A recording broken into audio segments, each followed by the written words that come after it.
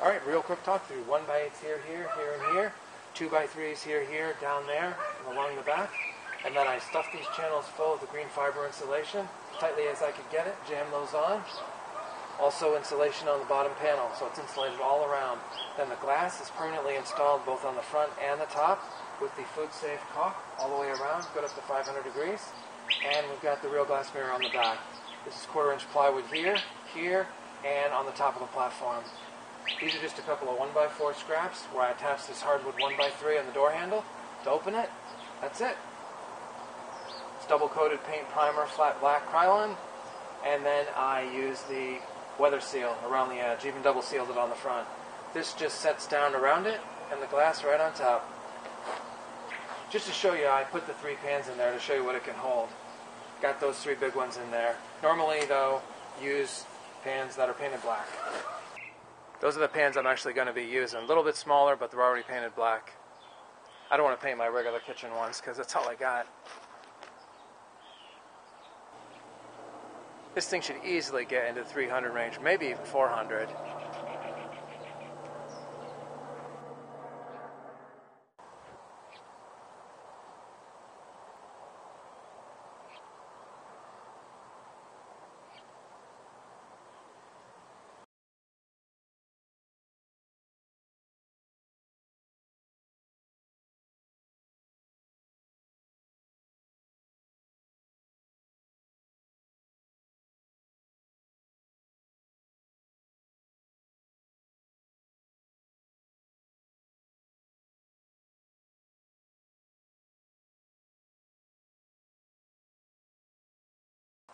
Alright, I got lunch in there.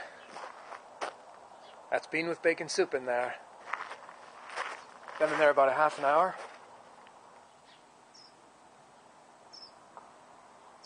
Sweet. Look at that, I hope you can see the steam. That was only like 20 or 30 minutes.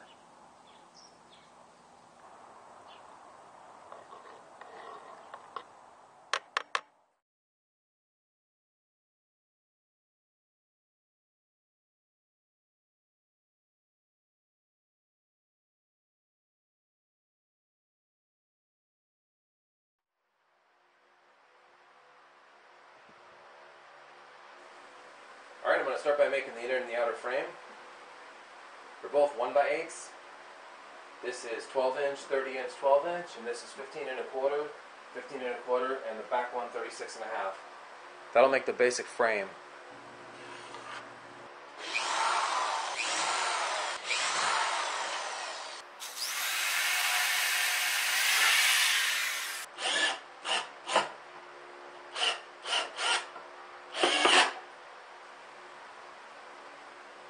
I'm going to use these number 10 1.5 inches pretty much for the whole frame.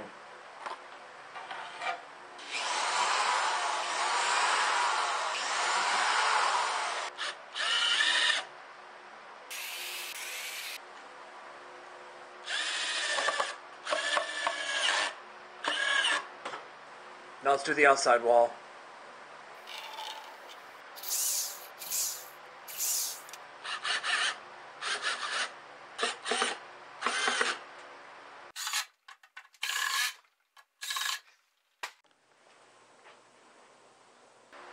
Alright, now let's go ahead and cut the 2x3s down to brace this all together.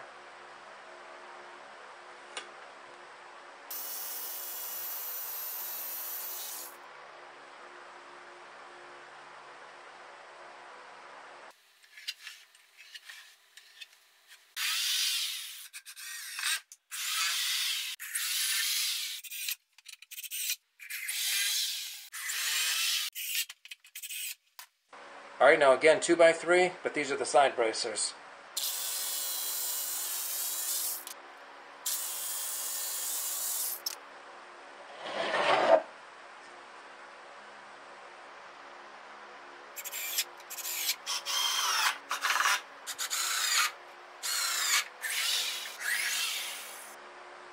Looks good. Check it out, you can fit 3 big pans in there like that if you want to. Now I'm going to cut down the 2 end pieces you see.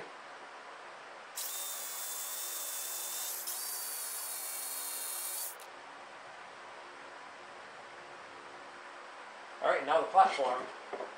That's pretty simple. 2x3s, 11 and 7/8, 23 and 3/8, and then the plywood top to match. And we'll just screw this down.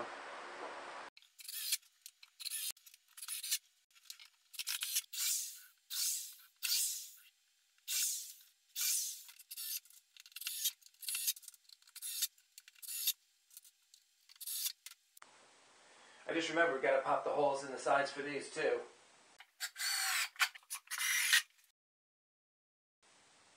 Alright, now let's do the mirror assembly. Just 1/4 inch plywood.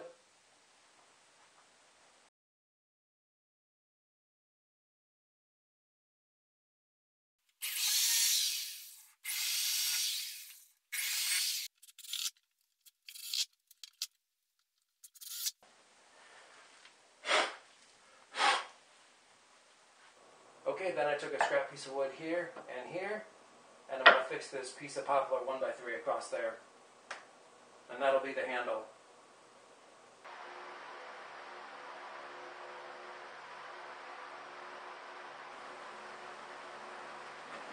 That's how it works. Perfect. It sets down every time. Perfect.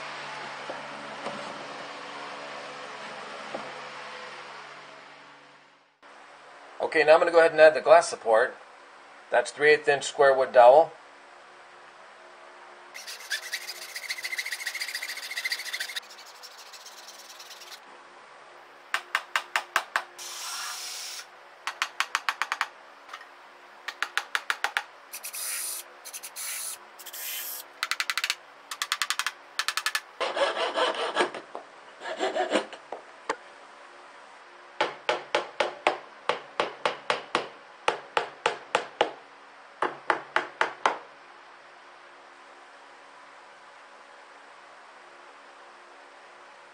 Alright, then I went ahead and sealed up the inside area where we're going to put the insulation using 100% silicone caulk.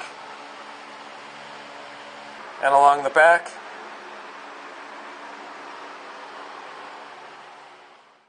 Okay, now I'm going to go ahead and insulate this thing, sides, back, and panel.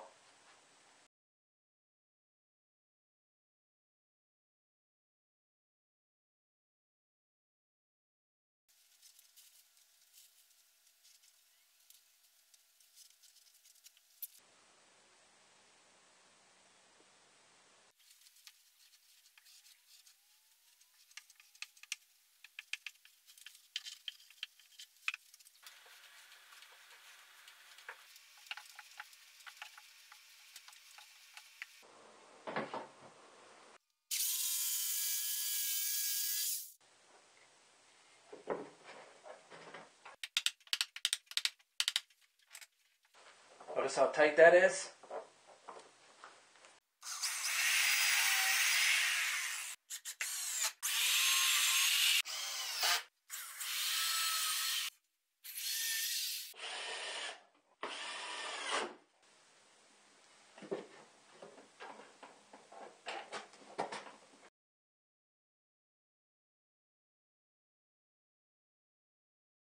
Alright, now let's trim down the last two. Because this adds a 1/4 inch, I'm using a 3/4 inch square dowel and a 2x2, which is actually 1.5, and then the dowel is 3/4. So that combined is the 2.5 inches across.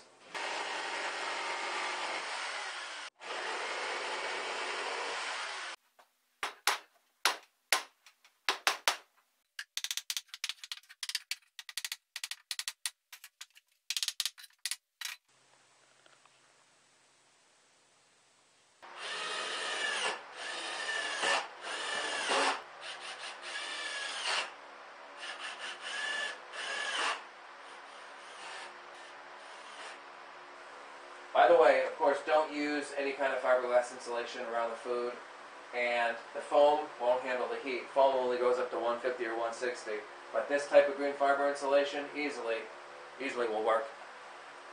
You might have noticed earlier when I put these in, I only attached them on the outside but not the inside. That's because I wanted these pieces to lay flat. Now we can drop in the screws.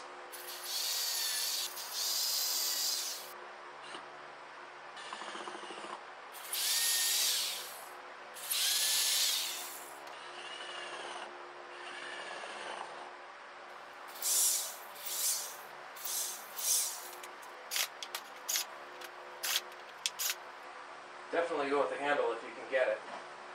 Makes it super easy to use.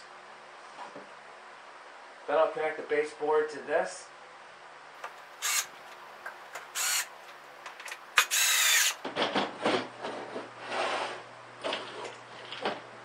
Now to get the insulation in this, I'm just going to remove this and take out this 2x3 temporarily. That should slide right out. Okay, now just jam the insulation right there, and then we'll drop the 2x3 back on. I just stuffed it in there, took a long 2x3, jammed it, filled it, jammed, filled, jammed. Just keep doing it till you can't get any more in.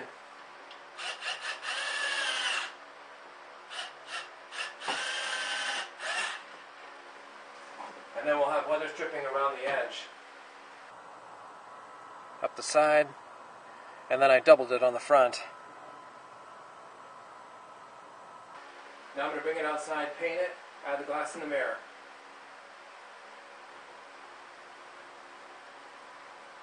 That's just a rough shot of how it'll look.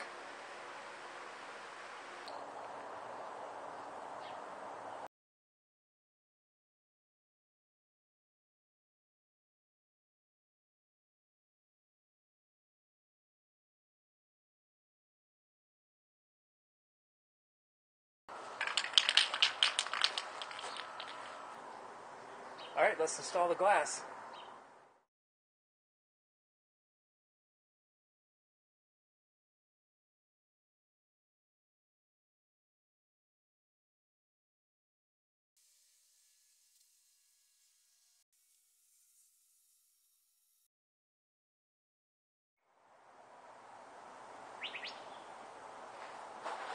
Okay. You might notice on this, by the way, that I didn't slant anything. Everything's a rectangle. All the pieces of wood are rectangles. The glass is rectangles. This is rectangles, all of it. There's no slants, no curves, no triangles. Nothing hard at all to do, so it's super easy.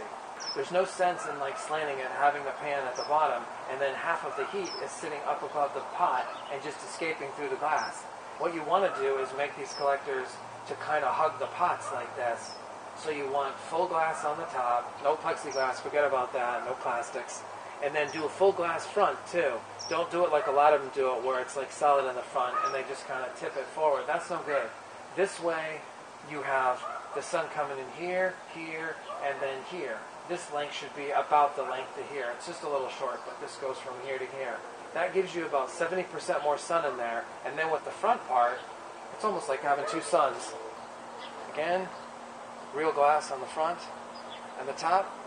I didn't use any polished aluminum, cardboard, tin foil, plexiglass, none of that. It's all real. All good, solid stuff. This thing looks kind of light, but actually it weighs probably 35, 40 pounds. Sweet. That's great. And don't forget those handles are hot too, so use a pot holder.